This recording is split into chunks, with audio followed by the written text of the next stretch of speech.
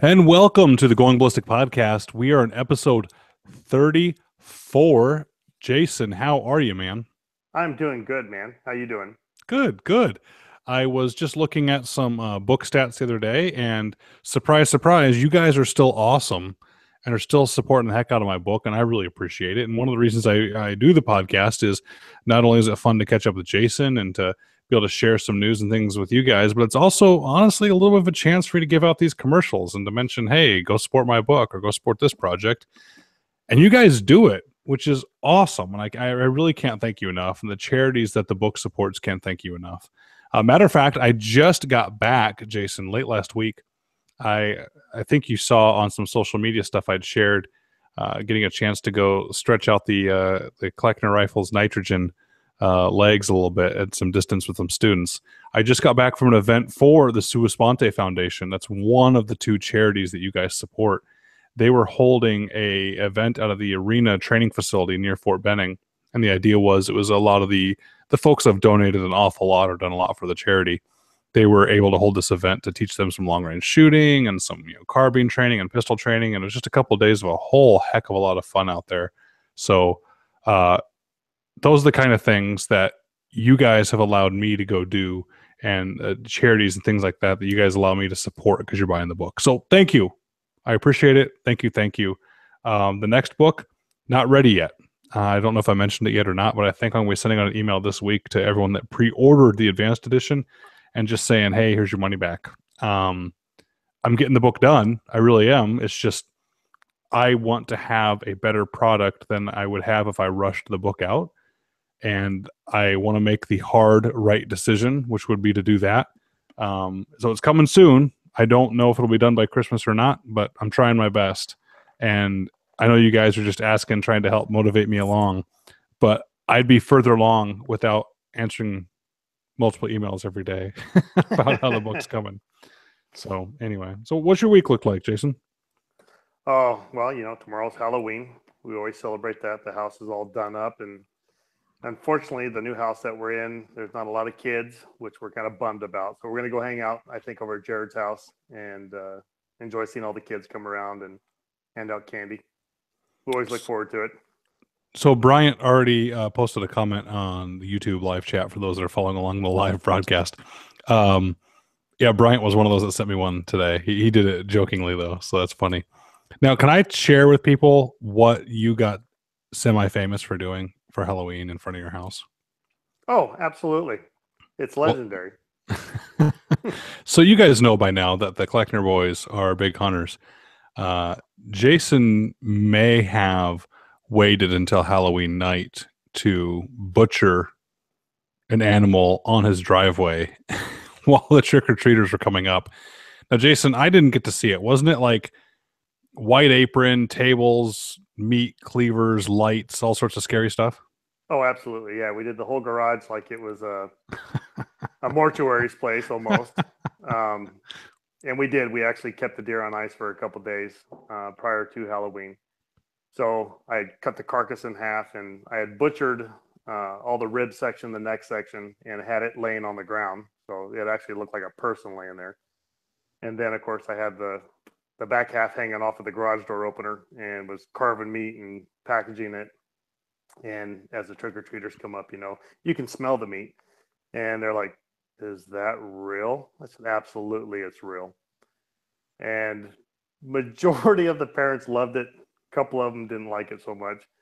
But it became a thing where if I didn't kill the deer that year, there was mass disappointment. I mean, people were coming from long ways to go, we came all this way to see something hanging, man. And I'm like, I'm sorry. I didn't get one this year, or I didn't get drawn.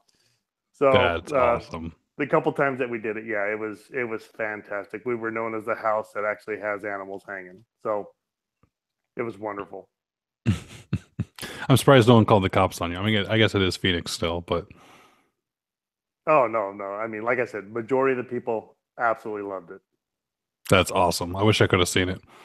So yeah, my kids are getting ready for Halloween. They're excited. I never knew how fun Halloween could be till I became a parent. I mean, yeah, it was great as a kid to get candy, but as a parent, it's even better. That's cool. I'm excited.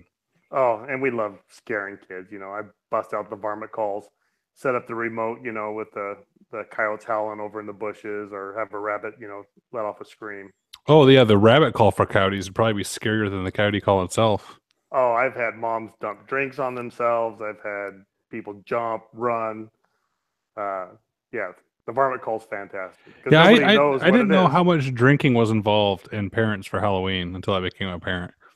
Oh yeah, the parents that we do know, we have a little cooler of beer, so they get a beer instead of candy and send them on their way. That's funny. We actually in our neighborhood, our older neighborhood, all the dads would hang out around the fire pit and hand out the candy. All the moms would go walk around with their cocktails. So that's pretty funny. I'm looking forward to Halloween. So good, man. What? So last week, speaking of social media, I was looking at you, getting into the Halloween spirit. You were out. You weren't shooting, but you were playing like you were shooting. What were you doing? So Twilight and I went to a place here locally called Modern Round, and they had a costume contest. So naturally, we got dressed up. We went as washed up rock and rollers and a washed up groupie, which was hilarious. We ended up taking third in the costume contest and got a gift card. So Modern Round, it's kind of a laser, kind of like the SIRT pistols because they have SIRT pistols there, but they have Okay. CO2 driven laser guns. So you have an AR-15 platform, and then you have kind of similar to a Glock platform. And they take magazines. They're driven on CO2. So when you squeeze the trigger, it actually pushes the slide back and slams it back forward, gives it a little bit of a recoil. Mm-hmm. And the screen is massive. I mean, it has to be a couple 100-inch screen. No, that's And just for your station. There's a bunch of screens, right? yeah, they're all over the place. You have your own private booth. So you can play games, like a shooting gallery, or you can do dueling targets. You can shoot darts. Then you can pay a little bit extra money and do police and military scenarios, which we like to do. So it'll be a live video with actors, and it'll tell you before the video, what the threat is. Don't shoot the bystanders, and you either fail or pass based on if you don't wait until the guy pulls a gun, and or if you can take down the other guys before they shoot at you. Very challenging, very hard. It's a lot of fun. I think I posted a short little video where I was trying to hold my phone on Facebook, where where two civilians hit the ground and I took out two bad guys. But it's a blast. The people there are real nice. You can order drinks, food, and then you have a waitress who refills your CO2 cartridges for you as you empty them out. So as I'm shooting, I typically have a couple mags in each pocket. And then the AR, when you run out, I mean, when you pop the mag, you slap in the new mag and you have to pull back the charging handle, and then away you go again. That's cool. Yeah, you can calibrate the gun to your shooting style. They have a calibrating area. But yeah, it was a blast. So did I actually get out and shoot any long range or rifles? No, but I got to play with fake ones Hey, for man, an hour and a half. you got to do something related to shooting. That's kind of why I like reloading half the time. Is it gives me a chance to fiddle with guns without actually having to spend money. I can save money and not always have to go to the range. Tom B has a question. He said, "Need your help to settle a disagreement. Buddy zeroed his hunting rifle, then changed the eye relief. I told him he needs to re-zero. He thinks since it was zeroed and only moved back a quarter inch, I assume the rest of the question is that he doesn't need to." Jason, do you have any thoughts on that one? So I'm trying to understand the question. He zeroed his rifle, moved his scope a quarter of an inch on the rail after zeroing it. Tom B tells his buddy he needs to re-zero it. Tom B's buddy says, no, it was already zeroed and I barely moved it. Well, if you unbolted the tension alone on the scope, I would think you'd have to re-zero it. Yeah, I agree. So, Tom, I'm sorry, I'm not going to have a good answer for your argument here. Is you both could be right. You could get away with not re-zeroing it at all if it works, but I would still confirm the zero. How about that, Tom? I'll put it that way. If I'm going to move my scope, I'm going to confirm the zero. So there's a great chance that it's going to be right where it needs to be. There's also a good chance that he's going to need to adjust the zero. So the best way I can settle that is not guarantee that it's going to be different, but I will tell you that you should always confirm the zero after moving the scope because there's a good chance that it'll move. So I hope that's fair enough for you. Yeah, I would say if you unbolted the scope and moved it you're never going to retighten it the same, and you'd have to re-zero it. Yeah. I don't Good know scopes and good rings, you can. I mean, my experience with the good scope, good rings, you can take the scope off, remount it back on in the same spot and still be zeroed. But then again, you're using quality rings and a quality base, and you're using a 65-inch-pound torque wrench, so it's getting the same in each spot. But I would still confirm it. I would never not confirm it. So there's always a chance. So I actually have made big changes and had precise differences. So, like, for example, I was shooting a flat base on my short-barreled 308, and I obviously needed an elevated base, an angled base. So I swapped it out, took off the flat base, mounted a 20-minute of angle base to it, put the scope back on the base, then headed down to the 100-yard range to re-zero it. And, of course, I just kind of bore sighted it and checked to see where I was close and put a sight around out there. I went, that's pretty darn close to about 20 inches. So I took my scope and I dialed down 20 minutes of angle, and sure enough, it was dead on. So that rail was exactly a 20-minute rail, because the only change I had to make on my scope from zeroing it from before to completely changing the rail out was to come down 20 minutes, and it was dead on again. I always thought that was kind of neat. Yeah, I don't know if it ever happened again, but it happened that time. So talk about some new products that came out. Surefire came out with a new version of their XC1 pistol light. So the XC1, Jason, is the tiniest little light you can imagine. So it's like half the height of a normal pistol light. It doesn't even extend all the way down to the front of the trigger guard. It takes one battery on one side of it, and the light is like on the other side of it. So it's really, really small for like an everyday carry type thing. And I always thought it was a neat package, a neat little tiny light, but I never bought one, and I never wanted one because they were momentary on only. So you had to press and hold the switch to have the light on. And the second you let go of the switch, the light would turn off, which to me was the worst design possible for a light, because that meant I could pull out my pistol and look and see what a target is, but the second it came time to shoot the target, my trigger finger has to come off the switch to fire the gun, and the light goes off. Right. And Surefire's answer was, oh, well, if you keep your support hand on the gun, you can use your support hand thumb to hold that switch down while you're shooting. I said, or sometimes you have to shoot with one hand. That just sounded like a horrible idea. So I really liked, for the micro or the tiny lights, I liked the Enforce APL. Yeah, not only is it a slick system, a slick light, it allowed you to have either momentary or constant on based on how you tapped the button or how you held it. Well, today, I think it's today, Surefire came out with the XC1 Bravo or B, and it's the same tiny package. And now they have that toggle switch. If you just tap it real quick with your finger, you just flick it, like a momentary bump, it's constant on. Then a momentary bump takes it off. But any amount of hold to the switch, more than that fraction of a second, is just momentary. I think that now they went from the worst design to the best design, because now you can pull it out and just flick it with your finger as your finger passes by, and it's going to stay on for you until you flick it off. Or you can press and hold it for a second or two to look at something and let go, and it'll automatically turn off. So I love the smartness to it that allows you to go from momentary to continuous. So I might be picking up one of those and letting you guys know what I think about it. Yeah, I've never had to play with a light or shoot at night for that matter. So I'm going to trust your expertise on this matter. Bad guys like the night. Yeah, that's true. So might as well have a light on the gun, or might as well practice with one too. So another products that came out is Mossberg came out with, if you're familiar with their 14-inch Shockwave, that's looks like a handgun, but it's a pump action shotgun. Mm-hmm. They came out with the 20-gauge version. Well, Remington came out with the 20-gauge version at the beginning of the month. So what's funny is because Mossberg beat Remington to the market with the whole Shockwave concept. And I probably already mentioned it, but if you want to go read how that Shockwave thing is legal, I actually wrote a blog post for Mossberg. So you go to Mossberg's website, you can see a blog post written by me that explains the legalities of how that's not an NFA firearm, not a short-barreled shotgun, how you can have one.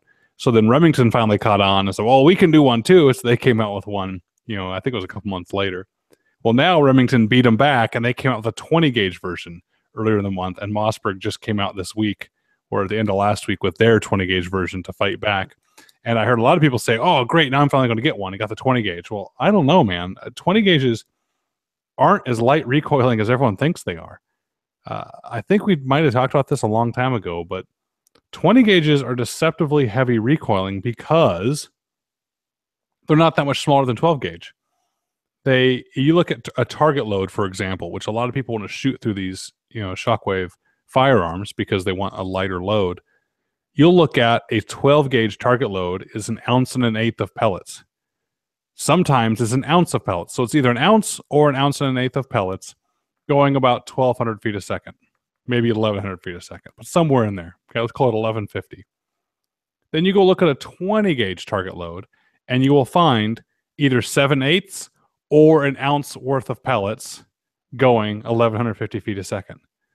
So you have, in some cases, the exact same amount of pellets going the exact same speed out of the gun, which to me means the exact same energy for the recoil and inertia, except it's worse than 20 gauge because 20 gauges are generally lighter guns. So it's a smaller framed, lighter gun. So you can actually have 20 gauges kick more and have more recoil than their 12 gauge counterpart. Now, that all goes out the window when you start shooting, 3-inch or 3.5-inch magnums, but that's not what you're shooting in these Shockwave grips.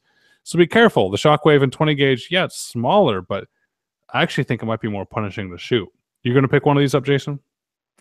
No, I've already got my 12 gauge sawed-off version.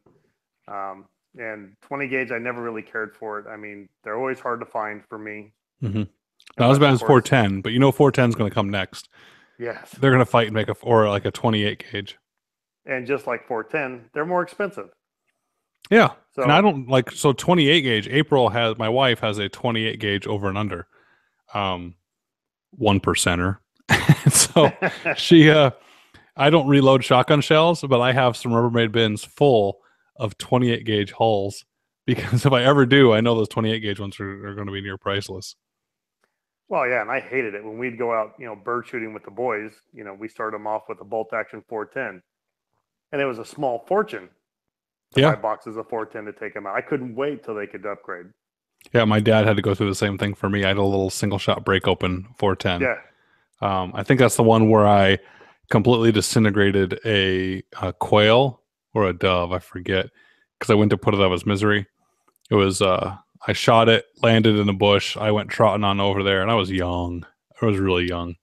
And the thing was kind of hanging in the branches, kicking around a little bit. And I'm like, oh, I'm going to put out his misery. So I took the break open 410, shoved the barrel, and literally pushed the bird a little bit as the barrel was holding up against it and pulled the trigger.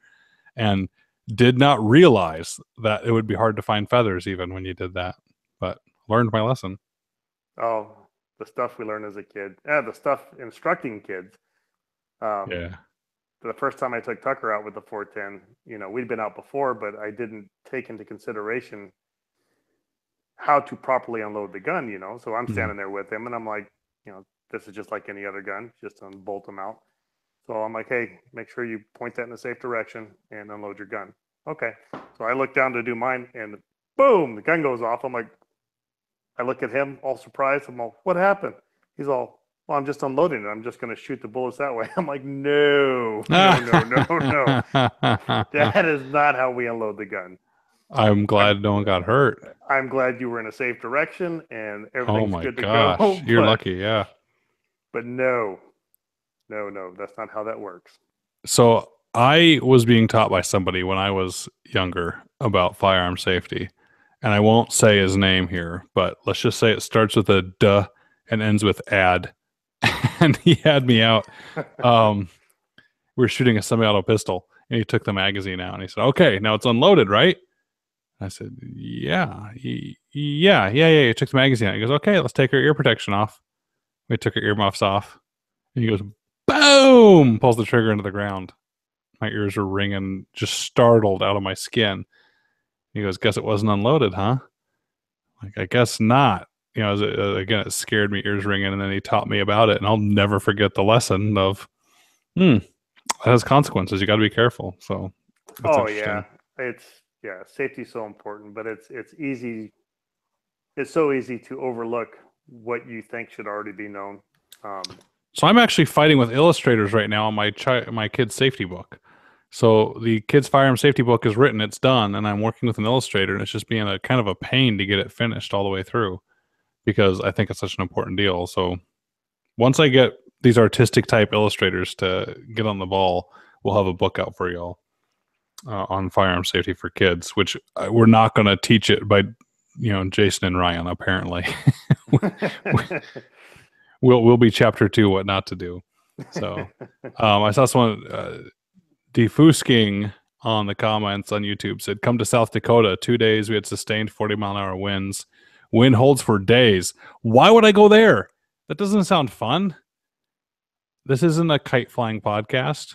I'm just kidding. That might be fun out there for the wind. The facility that I was at, though, with the charity, the arena training facility, man, I think my next class is going to be there. As I was leaving, I actually walked up to the guys. I'm like, hey, the guy that runs it is the former 3rd Ranger Battalion Sergeant Major. And just asked him, I said, hey, what's the cost to get out here? What would you guys want to charge for use of the facilities? Because they have cabins on site, Jason. Nice. You think you think we could actually get you out? I know it's a long trip, but like you could sleep in your cabins. It's like summer camp for adults out there. And they have breaching ranges. They have ranges for like shooting Laws and AT-4 rockets. They have this facility is just huge. They're trying to be a kind of an off-site military training facility. And they have a 1,000 yard known distance range, which is what you're used to seeing, where you have like the black and white numbers up to 10. And they have the target pits where you can go back there and you lift the targets up and down and put the markers in it for them. So they have one of those ranges there.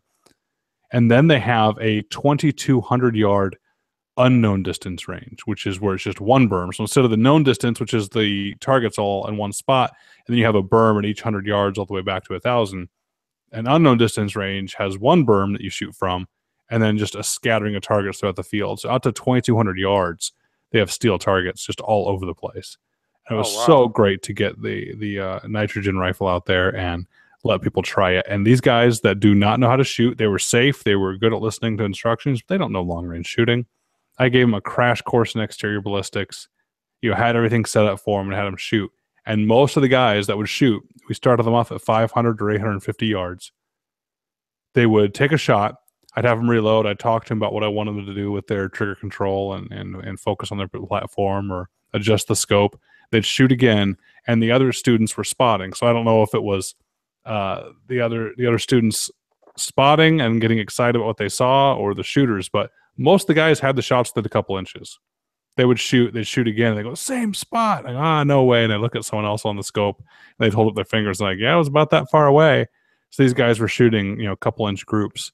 Not groups, but 2 rounds of these distances. And I told the guys before we started, it was a 2-day deal. I said, I'm warning you, you're going to be spoiled. You're using the best equipment, the best ammo, the best everything. It's going to take all the fun out of the job. And every single guy hit their target within the first couple shots, no matter what distance we're shooting at. It was kind of funny. Bryant wants to know where Arena Training Facility is. It's in Blakely, Georgia. So near Fort Benning. It's a really cool place. So, yeah, man. And then I also was at... I took 2 trips last week. Another trip to Bayer, the pharmaceutical company. They have a vegetation management division. I went up there and spoke to them about what I did to that pesticide group before I did the wind reading and how that applies to pesticide application. It was really fun to get to meet those people and to see how much they are interested in not having this wind overspray and how fun it is for me to show up in a suit being the sniper guy and not being the firearms executive guy. It was just, I don't know, kind of fun to see the crossover, Well, it makes sense, though. I mean, it's got to be money-saving for them to do these things. Yeah, there's huge lawsuits right now at the state level, even of farmers that are losing massive amounts of crops because of this overspray. It's a big deal. It's a real big deal. So enough about all these things that I've been seeing. I want to hear about you and Rocket FFL. Have you finished the next chapter of Rocket FFL, Jason? No, I have not. I'm still at the responsible person. But I've given it a lot of thought. I would call that being at the irresponsible person, Jason. Yes, I'm being the irresponsible person. But I promise I'm going to knock it out this weekend. All right. Help everyone understand what a responsible person is. Let's see if you paid attention. Well, I paid attention to it. So a responsible person is a person that you want to put on your FFL that in case something happens to you, you don't have to deal with all the legalities and all the things that come with trying to see where the firearms or any of your products and things are going. And it has to be a person who can pass all the list of things such as, no felonies, not an illegal alien, pretty much a person who can buy a gun. Yeah, it really is. It really is. People think, oh, there's no way I can get an FFL. If you can buy a gun, you can get an FFL. Right. The And exact same background check, the exact same questions, everything. yeah, and that's kind of my easiest explanation of a responsible person. Yeah, If you're you right. can buy a gun, you can be a responsible person on the FFL. Yeah, the only thing I would add is you're right. Though they can't be a prohibited person, right? So prohibited persons are all those categories of people that can't buy guns. So you can't be a prohibited person, but also the responsible person is who the ATF has the relationship with, right? Because the ATF can't talk to a business; they can only talk to people. So not just the responsible person that you want to have on your license in case something happens. Everyone, you are a RP or a responsible person on your license. So, responsible person is anyone who can direct and control the operations of the FFL. It's essentially who has the authority to act as the FFL, and I hate to say it, but who's going to be in trouble when something goes wrong. So, it is the actual people that are on the license itself. And there's a lot of things you can do as an RP. I mean, you literally can make the decisions and sign for guns and the transfers and things like that. But yeah, you got to be careful who you set it up with and how you take care of it. So cool, man. You're learning stuff. I appreciate you checking it out. Oh yeah, and I'm really torn. I'm really weighing out whether I want a Type 1 or Type 7. I keep going back and forth. Do the Type 1 now, which is more than likely what's going to happen. But I really have an itch to do a Type 7. And so what's the hang up between the two? Just pulling the trigger on, I'd like to build some AR-15 platforms and sell them as mine. Mm-hmm. I've looked into, how bad do you want to do that though? Would that be a nice to have? Because you're talking a lot more money just to be able to have that nice to have. No, I really think it's something that I might enjoy doing. And if it building them or having your name on them? Both, of course. Oh, okay. What are you going to call it? What are you going to call it? The real Kleckner rifles? No. That's another thing, coming up with names. I've been trying to think of names all week. So, as you know, my favorite number is 333. So, yeah. Of course, I'd have to incorporate that into it somehow. But I've really been looking into how to Cerakote. Yeah. Actually checked out, they have their training course that you can take, 2-day training course. I've read all their manuals online. So as I'm doing the FFL, I think I'm going to do another AR build, have it all done, billet, bare aluminum. I'm going to order the Cerakote in, play with it.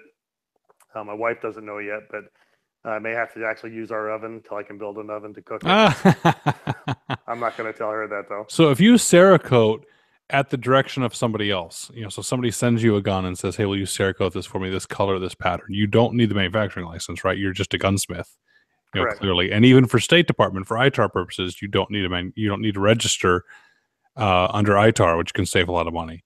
But once you're making them from your inventory for sale to the general public, okay, now you're a manufacturer and you need to worry about that. So be careful there. Yes. And that's why I would be looking at the Type 7. So this one I'm going to do for myself is more of a test to see how I do, which will kind of help answer whether I push that envelope or not. Right. But I think I could do it. I got some cool ideas and patterns I'd like to do. And then if I continue with that, there's actually some changes I would like to make to a lower, and possibly talk to a couple of machining guys I know and see what's involved with some. Here's the chance, man. These places have machine time. They have the downtime to be able to make them for you because the manufacturers have already stocked the supply chain, so it's already full. So you're striking at the perfect time. Don't wait; you might regret it. Right. So those are the things that are going on in my mind with it right now. Cool, man. Cool. I kind of feel like wrapping it up. We didn't have any big news this week. I mean, we were all counting on Jason having more Rocket FFL done. So we actually need to send you through Rocket. Tell you what, so Rocket CCW, for everyone listening, it's free firearms training already. So I can't give you free training. It's already free. Go check it out. It's extremely basic. Again, it's just a box to apply for a CCW or a concealed weapons permit that allows you to carry in over half the country. And it's been amazing how many people have gone to check out the site. We've literally had thousands of people so far. but yet there's still people that need to be convinced. Well, I don't know if I want that CCW, or I don't know if that would really help me. Okay, fine. You don't want it, don't do it. But again, you have free training, and if someone gets a gun, they should definitely get better training than what I'm offering them through Rocket CCW. But if they just got a gun and have no idea where to even start, what the basic rules of firearm safety are, send them my way. It's going to be free. I mean, I'm not going to get mad at them for not buying the certificate at the end. That's the whole point of it being there, is to get some free training to share with everybody. So I'd really appreciate it. If you guys are interested, but the money's holding you back, I mean, let me know. I could try and figure something out, but I think it's pretty reasonable. You can pay $40, and in 20 minutes you can be qualified for a CCW. And your other option is to find a local class to go sit there for 8 hours while someone tells you which end of the gun is the noisy end. I actually think it's worth a lot more. I've had a couple people tell me, you're only charging $40. I would pay so much more than $40 to not have to find a class, schedule the class, make sure it fit within your calendar and your life, and then go give up 8 hours of your life to sit there and listen to that. I'd pay way more than $40. Maybe they're right. I don't know, but I like it, the price where it's at. So I'd appreciate if you guys checked it out. Yeah, shoot, man. So what if, and I don't have one because in Arizona you don't need one, but if you already had... You should get this one. Jason, you're signing up for this next. Yes. I actually have already signed into it. I just haven't done it yet. But if you already had a concealed weapons, let's say for Arizona, does it still cover all 32 states? Or is it strictly the Virginia? Ask that question again. If I already had my Arizona CCW, yes, does it cover the same states as the Virginia one? Oh, probably a lot of them, but there's more than likely ones that are new too. And the difference is you don't need a permit in Arizona. Right. So if you live in Arizona and you want to carry in 32 states, which I doubt they're the exact same states, you're probably going to get some more states out of it for $40. But if you don't have your CCW yet, you can either go sit in a class and train and take this course to get it, or you can just in 20 minutes get one that's going to get you the same other states. So you'd still be good in Arizona regardless because you don't need a permit. But then you can get all those extra states for 20 minutes and $40. I think that's a good deal. So Casey asked, does the CCW permit Rocket qualifies you for give you different states than Arizona? That's essentially what Jason asked. I have no idea, Casey and Jason, but we should look it up. Go see what reciprocity the Arizona CCW has versus a Virginia non-resident. Or you can just go look at rocketccw.com. I have a map with all the states highlighted in orange that the non-resident Virginia CCW is good for. And if it helps you out, it helps you out. But even if it's only a couple states, I think it's a pretty small charge to have all this overlapping coverage for you. And then like Casey asked, he said, of course, if you had your Arizona CCW, you don't have to wait for the background check, which is true. But if you have an out-of-state, a non-resident CCW, I don't think that applies. Correct. So the background check is only per state. The ATF will only allow a background check to be skipped for certain states. So on Rocket FFL, I actually have a blog post which lays out what all the states are. And because the state requirements for their CCW has to meet a certain standard in order for the ATF to agree, that's just as good as skipping a Brady background check. As Casey says, the state CCW lets you get more places. Yeah, I completely get it. I moved out right when constitutional carry came. So I agree when having them, but most people I know try and get their state, and then they try and get like a Utah, or they try and get like a Virginia or things like that, so they can supplement their license and get coverage across as much of the country as possible. I think that's great. And this isn't even the best permit necessarily to get. I'm not saying that. I'm just saying this is a permit I can get you in 20 minutes. So you could be laying in your bed with your iPhone in your hand and get qualified completely for the permit. And then you get a guide afterwards that you can sign up for that walks you through every single step of the process, like a checklist on exactly what to do, what to fill out where on the fingerprint card, everything like that. And you'll be up and running versus, I don't know, getting your Utah, and you actually have to sit there for hours and hours on a day that hopefully you are free. And I bet you're paying a lot more than $40. So that's all. It's one of those things. If you don't want it, don't get it. But if you're looking for one, I think it's the best option you can do. Oh, absolutely. No, I'm going to do it. And who knows, maybe I'll have both the Arizona and the Virginia one. Yeah. Yeah, well, I think you should. I'll pay for it, for the process for you to go through and see if it works and what you think about it. So Hurricane asked, are there any articles or resources you would recommend on learning how to break down a mil dot reticle to within zero point 0.1 mils fast and accurately. Hurricane, I'm not quite sure what you mean. Are you meaning by looking at the reticle and being able to visually discriminate between tenths of a mil? Or are you talking about just how to use the reticle and with your turrets and things like that? So if you got some time before we wrap it up, let me know. Joe, thanks for tuning in and hanging out with us, man. Take care. Everybody else, I think we're ready to wrap it up. Jason, are you? Yeah, it's a Halloween week. Everybody's got to finish carving pumpkins and all that jazz. No doubt. You guys, I started the Trigger Words podcast on the Firearms Radio Network. Go check it out. We covered this week. It got released this morning. All the firearms definitions and what makes a firearm, what's a rifle versus what's a shotgun, and things like that. So if you're a geek like me and you like that kind of thing, check it out. But this foundational things that we're covering now are going to be important when we start talking more about how to travel with guns, or how to do transfers and things like that. So Jason, man, I appreciate it. Busy week. We kind of had to bounce around a bunch of topics this week, but I'm glad you made it. I really appreciate you coming in. And most of the feedback I get, this is true. Most of the feedback I get is they like just the banter between you and I. So for those people that want that, guess what you got this week? Jason and I bantering. Thanks, everybody. I appreciate it. All right. Talk to you, everybody, next week. Take care. Have a happy Halloween. Thanks again, Jason. Thanks, everybody. Be safe. Bye-bye.